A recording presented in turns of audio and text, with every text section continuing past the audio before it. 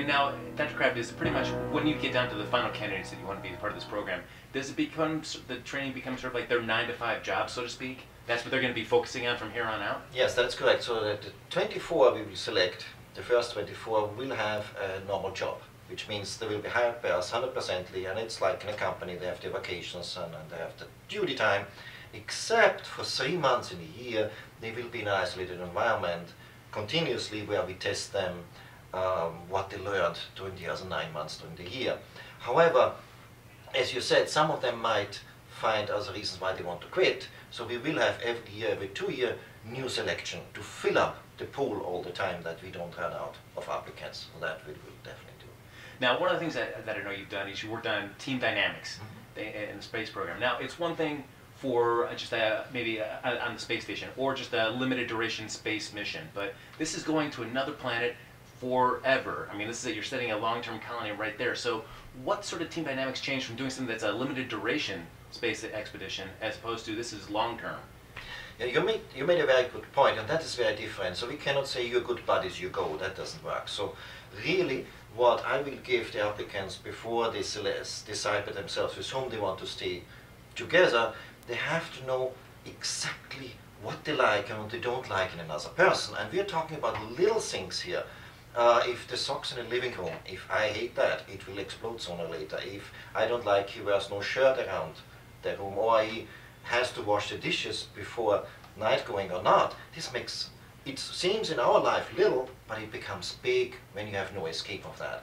And all these little things they have to figure out, and I tell the applicants, think already about these little things you don't like or you don't care, because you cannot endure it. It does not work. Sooner or later you will be just upset with this person, and that will decrease your performance as a team.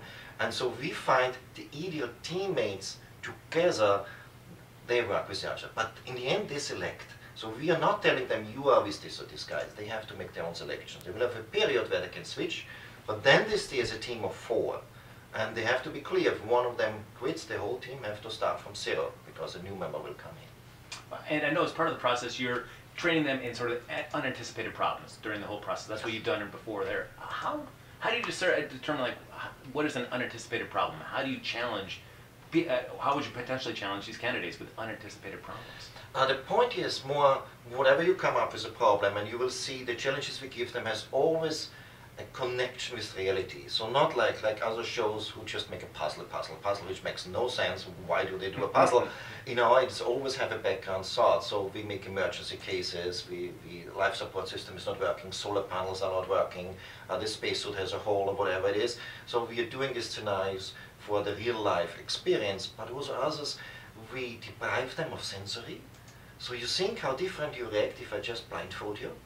Everything becomes suddenly very different, and the connection. We look how they work in a group in this situation, and that's what we look most. Do they support each other? Do they ignore each other? Is the guy who talks a lot in the beginning just totally silent, doesn't help anybody anymore? So in these things we're looking how they work as a team and how do they solve challenges. So we are not able to come up with all the challenges you might have in a Mars, but we can look, can they solve challenges, whatever they are, when they come up. So what I say, expect the unexpected. So sometimes we put always some unexpected things in to see how they react to it. Now, certainly one thing that I think to react to, it's one thing for, you know, I guess to be one of the, like Neil Armstrong going on the moon, you're there for a limited time, but, and so there's a lot of stress in that mission. I mean, you're going into an environment that has 0 atmosphere, but Mars, I mean, that's a long-term, you know, the rest of your life that you'd potentially be spending there. That's, I would think that that's a day-to-day, daily stressor. I mean, is the human body capable of just, because the stress of everything that could possibly go wrong on another planet, you're dealing with those stresses day-to-day. Is that something that it is a challenge to overcome, or what are you looking for in a candidate that could be able to potentially deal with those sort of stressors? We will put them through a lot of challenges. And I said to applicants, what I hope to achieve is when they arrive on Mars and say, what Norbert put us through, Mars is a paradise, in comparison to. But what excitement there is, and I think this is so beautiful, they build a new society. So we have to think about that. They really build their own constitution, their own laws, their own regulations, their own structures, and they build for the next crew. So the stresses is more, I should not forget to put my spacesuit on correctly when I go out. But inside the habitat, they have a not a peaceful life, but a happy life, hopefully. And you get in a routine to it, so it's not that they're absolutely stressed. They're more stressed here because they think, will I be the person who goes or not? That keeps him a constant stressor, actually. So that makes it very different. I saw this with the Japanese when we put the last 7 in an isolation chamber, and we looked for 3 who become. They were very stressed out who will be selected or not. That was the biggest stress for them, rather than everything else. And they changed very quickly, personality changed, and you see it clearly. So isolation makes the personal traits coming out very fast, and they try to hide it, it doesn't work. So that's the fascinating thing about it. Now, how do you, I mean, you're going to be leaving your family, friends, everybody behind. Now, when you first told them, your family and friends, like, I want to become involved in this, I have potential to be one of the first people to go to Mars, how many, are people skeptical of this? Are people like, why are you doing this? There's been a lot of people who've been, disbelieving, I guess is one word. So I probably use, like, they don't think it's going to happen, or they say, oh, I'm not going to let you go. Like, they say things like that sometimes, but my dad has actually been very supportive. He's actually encouraged me to go to events like this, to talk to people, like give presentations. So I've done like 2 radio interviews. I did a presentation in Taiwan about like all these things that Mars One is doing and like what I could possibly be doing as a part of this mission. So yes, there is some skepticism, there is some resistance, but there's also some support too. Now, as Dr. Kraft said, I mean, you're going to be, if you were one of the first members to go, you're going to be starting a new civilization on another planet. So how does it feel? I mean, you could set up the whole rules of a whole new way of society over there. Does that excite you about those possibilities? It does, actually. So my master's degree was actually in public administration from the John Glenn School. And so I was like combining, like, so one of my role models who has like these 2 traits, like, you know, policy and space, is like, oh my gosh. It's like So now, is there any quick thing you ever decided, like, when I get to Mars, I'm going to change this. This is how I want things to run.